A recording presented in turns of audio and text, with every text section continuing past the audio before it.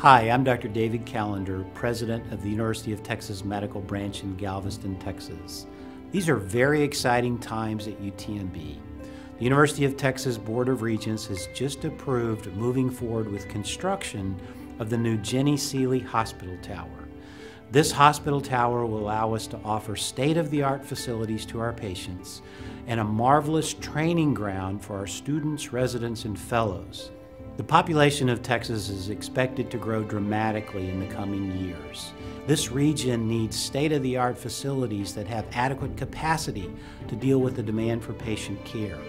We're asking that our alumni, friends, and supporters around the state and nation step forward to help us raise $100 million in philanthropic support and make sure that we can maintain our position as one of the preeminent academic health centers in the country. Thank you for your assistance today. So many of you have stepped forward to offer help to our students, help to our programs to make sure that we could recover from Hurricane Ike and be where we are today with marvelous opportunities for the future.